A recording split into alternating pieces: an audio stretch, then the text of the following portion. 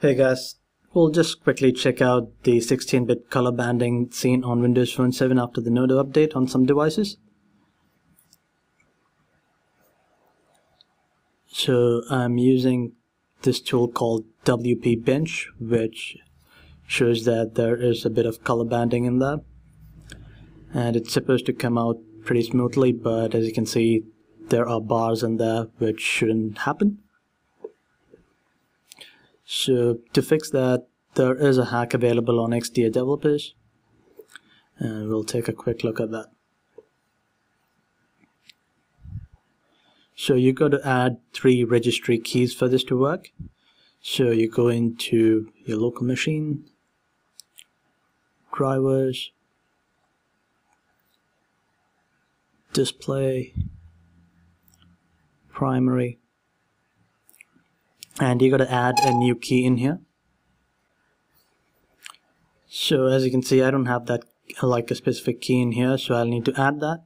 So for that, you go in and press add value, and you type in the name of the value in here, which is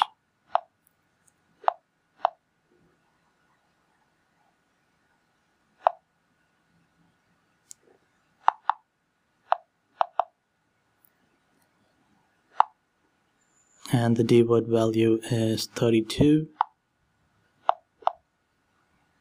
and you save it. So you've added a new key in there, and now to add the second one, it's in here again, so you add a new value,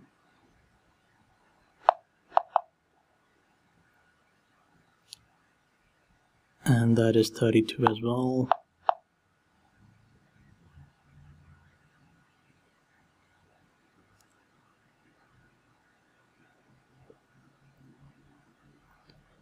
And the third one,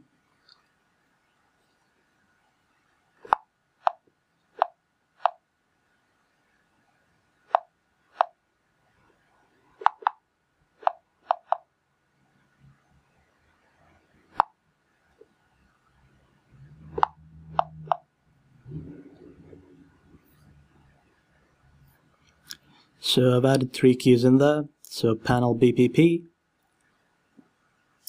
prime BPP, and BPP. So all of those values are assigned as 32. So once you do that, you'll need to reboot. So we'll exit out, and once you reboot, let's just check if that has been fixed.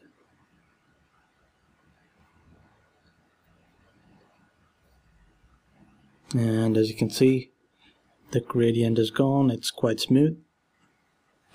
So I'm not really sure if there will be any side effects, but I've just tested it on my device. It seems to be working, and if I see something, I'll let you guys know via the blog. Thanks for watching.